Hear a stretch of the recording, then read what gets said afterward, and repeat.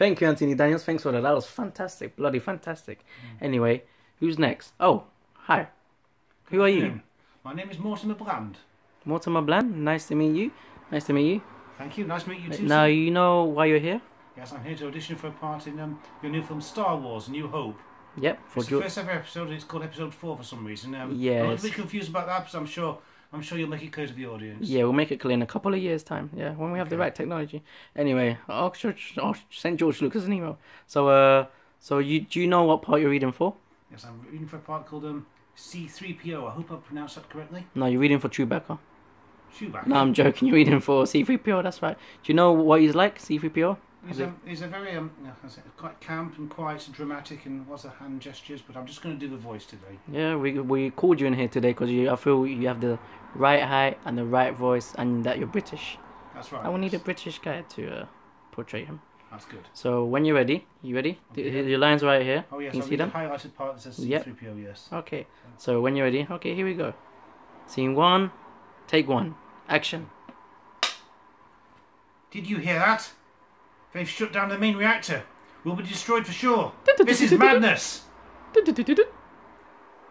We're doomed. Doomed.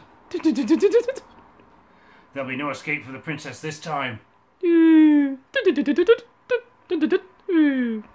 Alright, that was wonderful. Thank you so much. That was really good. Now I just want to ask you a question. What was that extra? We're doomed. What was that about? Well, I was making a little reference to a character called Freezer from Dad's Army. He was a Scottish gentleman. He often said that in Dad's Army. He'd go, "We're doomed, doomed." Okay. So you think this character C3PO will have that? That's his personality. Well, I just thought it's a little reference to throw in, and British audiences will notice that and see the connection. Wonderful, and it might make the British audience, the British audiences like it a bit better. All right, wonderful. Now you do know we've made all the villains British, apart from C3PO. Yeah. That's right. Yes. Yeah. So that's what we think of you Brits. Anyway, so how do you think you've done today? Oh well. Well, I'm really not sure. That's not yours, by the way. That's my clipper. Yeah, that's right. Give it back. Thank you, mate. That's not yours. I don't wish to be presumptuous. That's for you to judge. I just know it. I've been classically trained. I know I can deliver a consistent performance every single time. Yeah. It's just a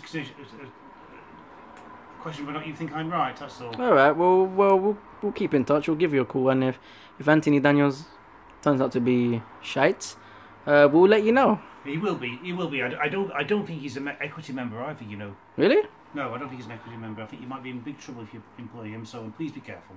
Alright, nice to meet you, man. What was your name again? Mortimer Bland. Please remember that name, Mortimer Bland. Nice to meet you, Mortimer Bland. Okay. Classically trained Dorada actor. Thank you. Alright. Alright, next actor, please. Kenny Baker, coming in for R2D2. Thank you. Take